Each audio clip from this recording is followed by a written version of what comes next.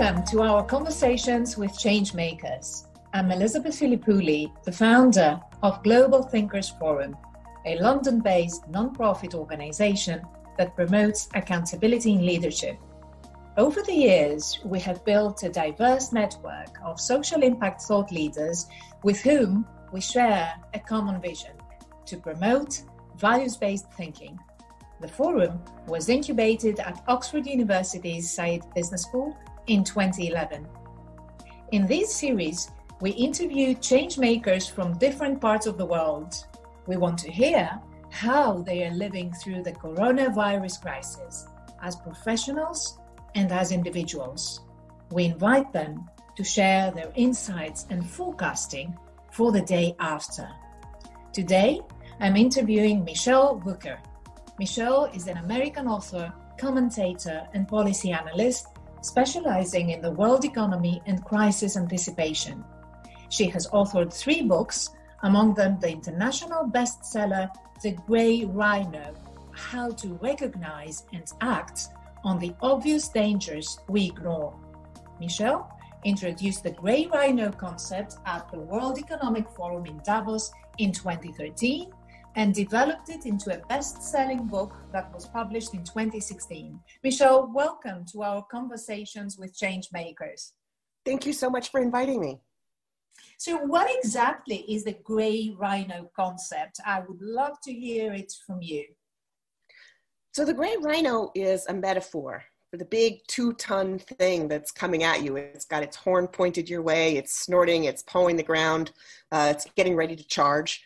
In some cases, it's already charging. And I created it as a way to draw attention to the very human vulnerability that we're all too likely to take our eyes off the ball and get trampled by the very obvious things right in front of us. It's a challenge both to the elephant in the room, the thing that by definition nobody says or does anything about, which I don't think is okay. The Grey Rhino is something that people are talking about and a very prescient few are doing something about. But it's also a challenge to the black swan, the metaphor that came out of the 2008 financial crisis, for the thing that's so improbable and unforeseeable that you can't possibly see it coming ahead of time, and you can only see it in hindsight. And it was intended as a way to get us to broaden our imaginations, to picture the possibility that something unimaginable could trample us and to become more resilient. But instead, policymakers and investors used it as a cop-out, as an excuse for saying, oh, nobody could have seen that coming, when in many cases, particularly in parts of the 2008 crisis, like the subprime mortgage crisis, many people did see it coming. Many people did say something and nothing happened. And a Grey Rhino is really a way to connect people emotionally. I looked at all of this attention going to the black swan, which is a nice thing to say to make yourself sound smart, but is not actually very useful in the end, particularly the way it's been adopted.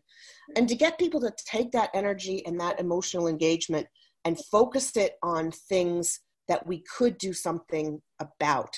So Rhino, because it's big and scary, and gray, because interestingly, there are 5 rhino species. One of them is black and one of them is white, but neither one of them are actually those colors. They're all gray. So it's really a metaphor for the obvious things that we don't call by their name, that we don't recognize. So that's why it's gray. And so when you observed phenomena before the 2008 crisis, which were those cases, those incidents that you felt were reminiscent or were pointing more towards the Grey Rhino concept?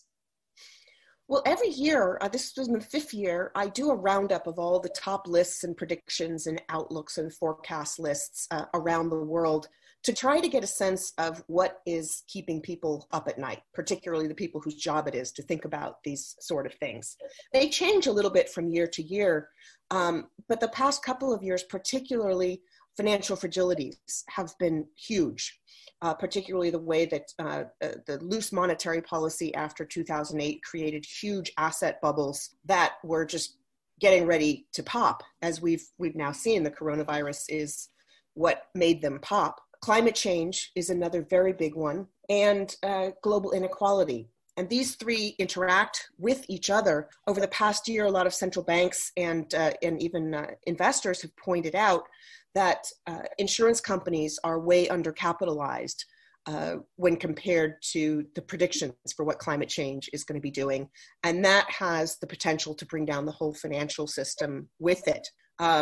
The financial fragilities, this huge asset bubble, has increased social and economic inequality around the world, which in turn has fed into a lot of the political discontent and disruptions, which actually is another one that's consistently been on the top 5 on this list.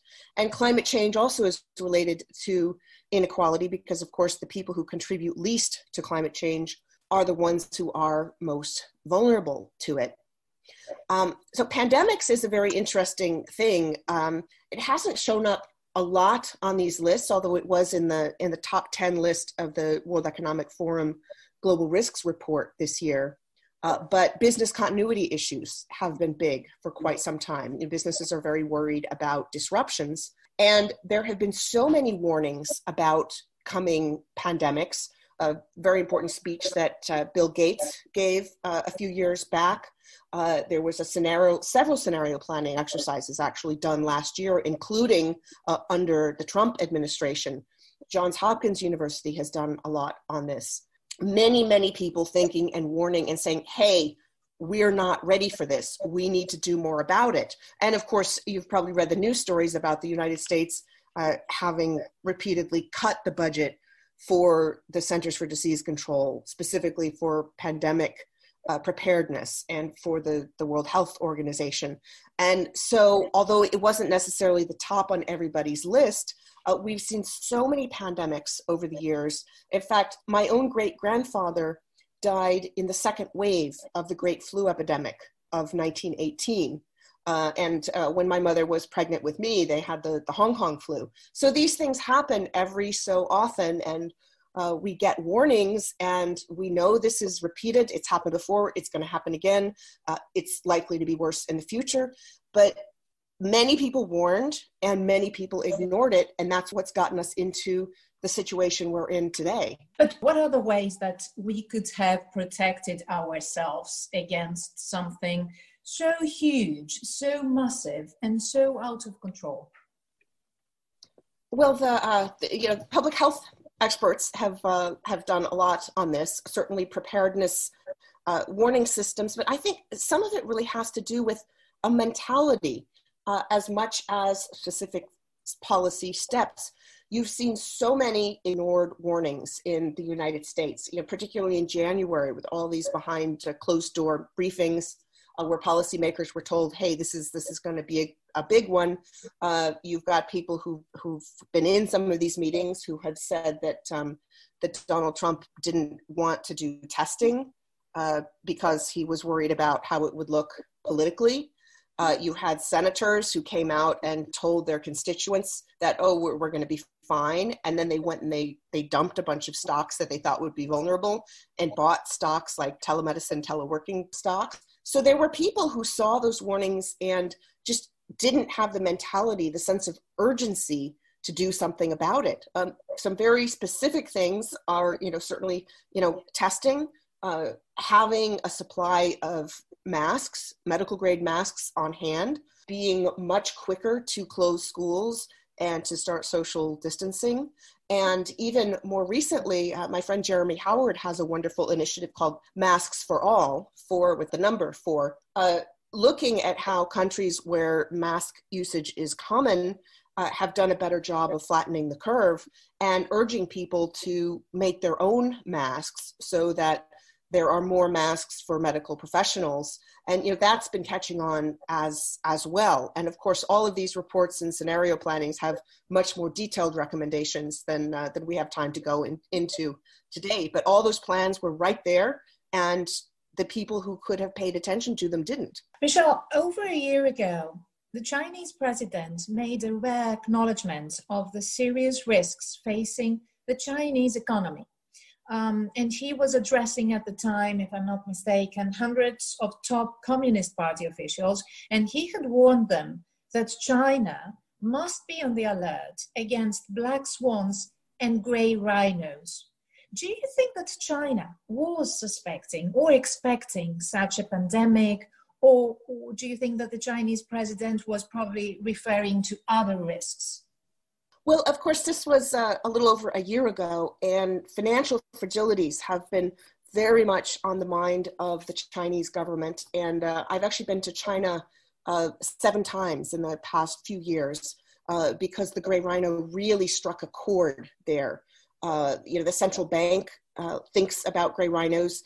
What's nice about the gray rhino is that it's not just something that you use to describe something. There's a framework that goes along with it, that, why are people not dealing with something at a particular stage of a crisis? And so China, since 2017, has actually been looking very closely at gray rhino risks and using that framework.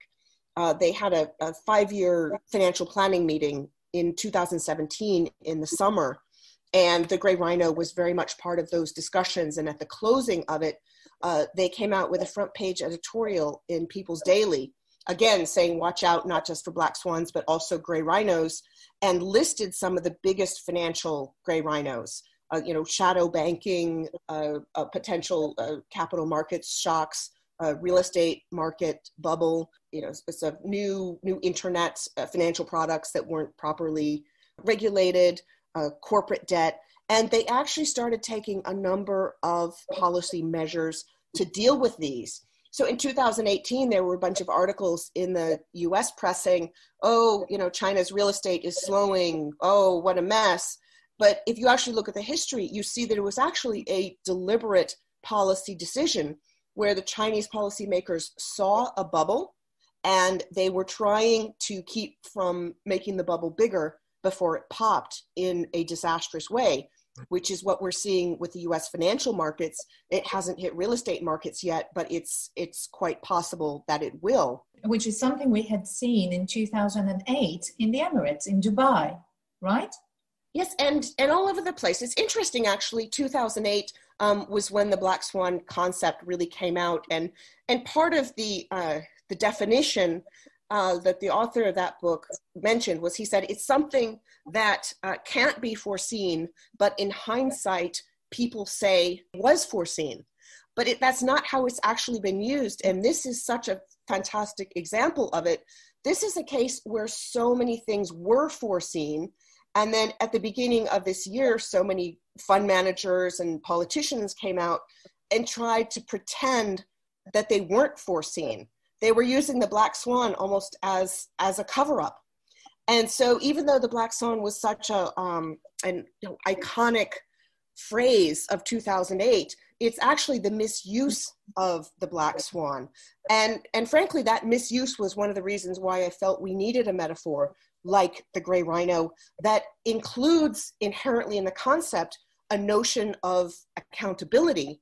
And I don't just want it to be used as a, pointing backwards blame game sort of thing, saying you should have seen this coming, other people did, you didn't. I mean, obviously you want to hold leaders accountable, but it's a tool for looking into the future, saying what are the gray rhinos coming at us? What can we do looking into the future to keep them from coming, so that the next time when something happens and people say, oh, you didn't see it coming, you can say, yes, we did. Here are all the things that we did. And if we hadn't done them, it would have been 1,000 times worse. That's really the way that I hope the concept is continued to be adapted. Well, your concept is brilliant. I just can't help to wonder, what is it that keeps our leaders or our societies from acting? So is it negligence? Is it a form of inertia? Is it, lack of funding, or fear of change? What is it that keeps us from preventing such disasters?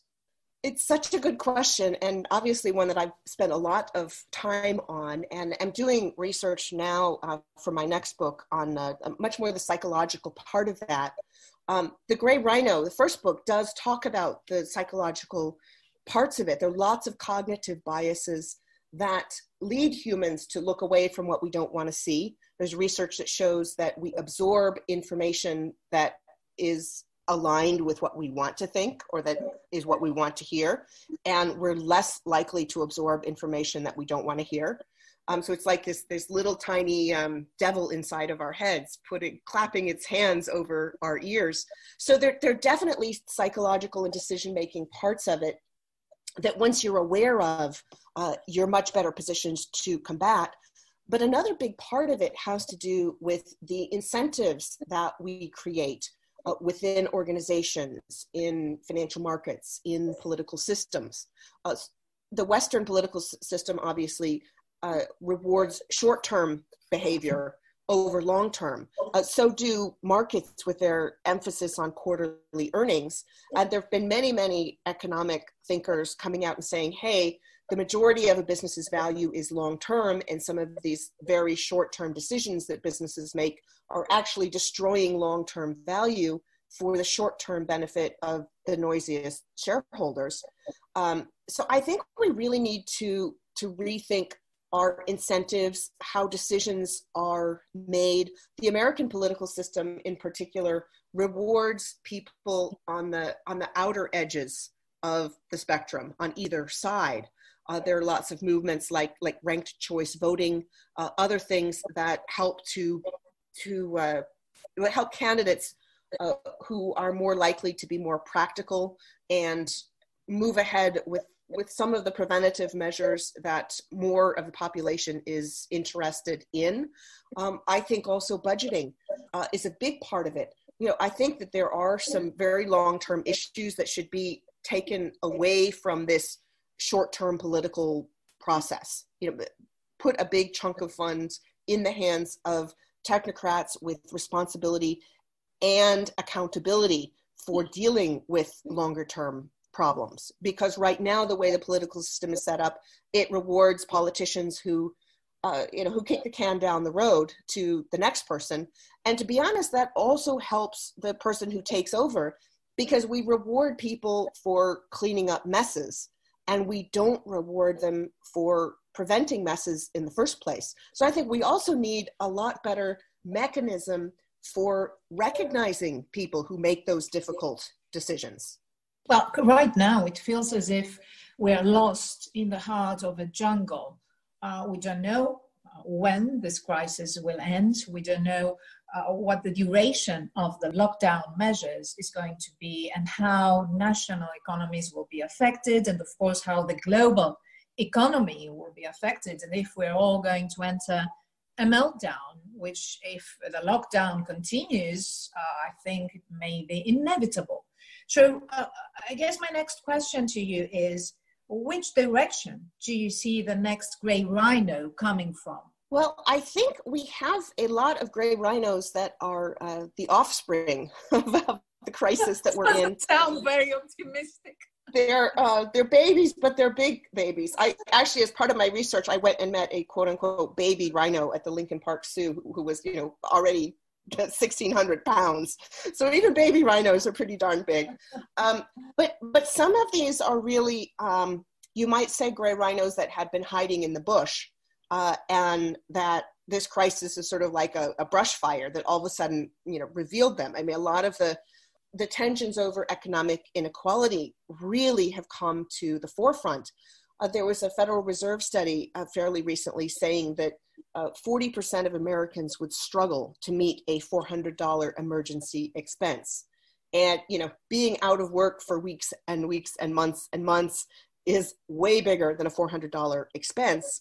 And we're seeing now that the system was just not set up to do that.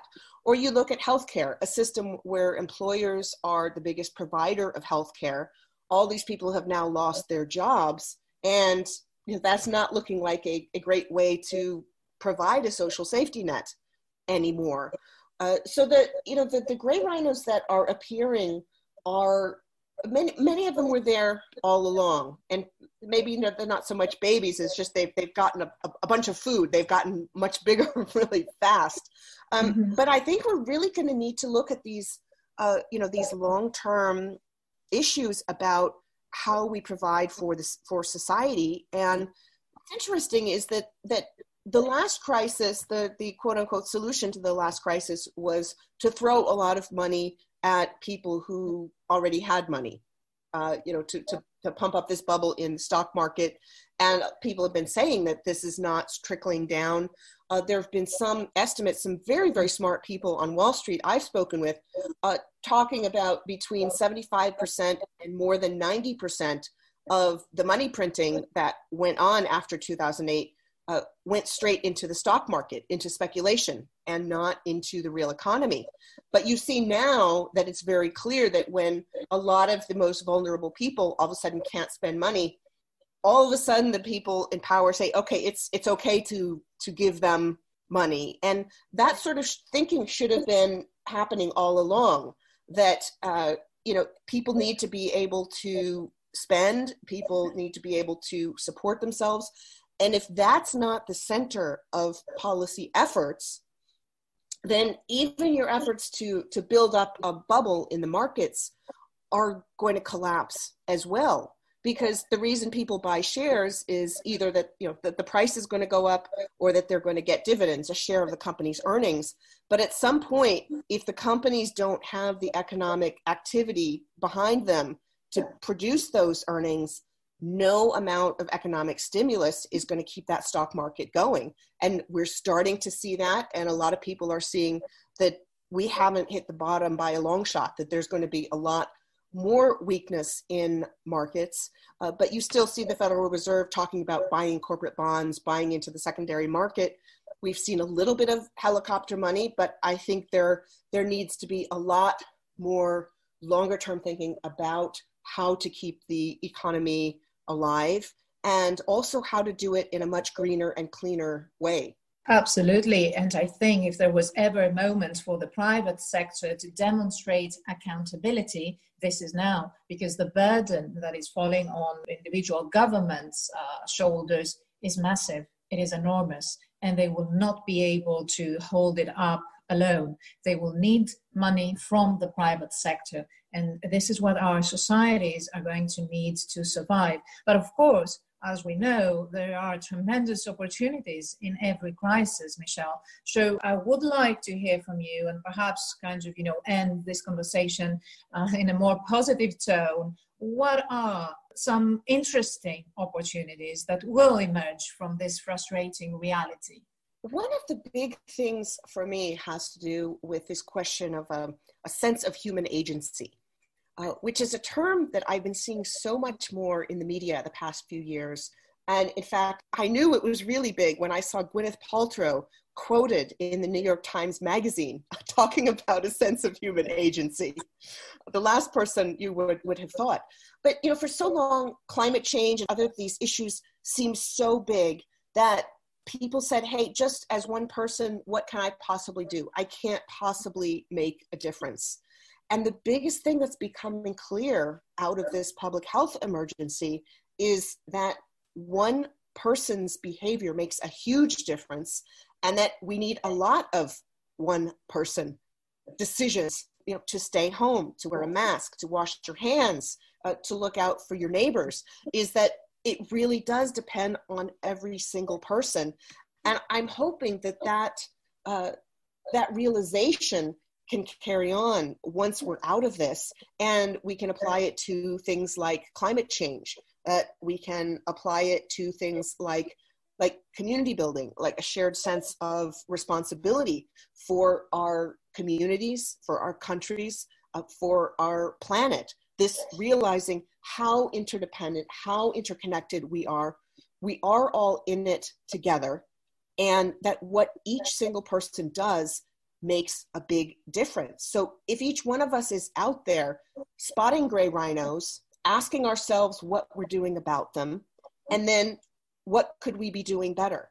Who do we need on our side? How do we get them on our side? How are we all working together to look at what could be a very big danger and use that power as a way to move ourselves forward? That's really what I'm hoping comes out of this, and that people move on from this fatalistic, passive black swan nonsense, adopt this gray rhino mentality, and start looking ahead and doing something about the big, scary things that are coming right at us. And perhaps something else will be to also discover or rediscover the value of human relationships and turn our eyes, our attention, and our hearts more into building such relationships. Because in the heart of a crisis, what you really find as the only, if you like, comforting moment is when you speak to people who are close to you or you feel affiliated with to create a better world, like I hope we are trying to do through this conversation, Michelle. And I would really like to thank you for your time and also for your incredible work. Thank you. And you're one of the people I've reconnected with after too long. So that's been happening so many times over and over again. And I'm very, very happy that's happened with us and hopefully with all of the people in all of your listeners' lives, and that we will use this moment to build that community going forward. And I'm sure that we will have more opportunities to have conversations in the future. Thank you for listening to the Global Thinkers Forum's podcast, Conversations with Changemakers. Follow us on social media on Global Thinkers F, and you can email us on info@globalthinkersforum.org. We invite you to explore our work and join our incredible network of people who want to actively do something positive for our world. Keep well, keep safe.